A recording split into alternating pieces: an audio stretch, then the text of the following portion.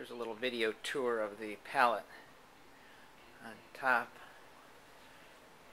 is where they stored the extra hook rings. Nice plastic pallet with cardboard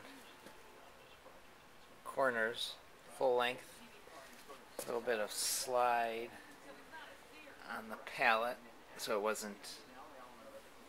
the load wasn't strapped onto the pallet.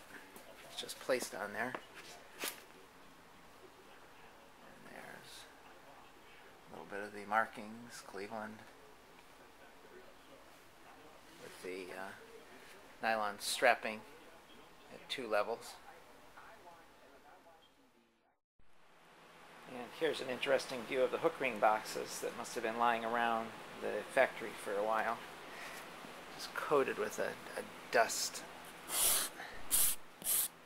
You can see. Nothing a little red can't wipe off.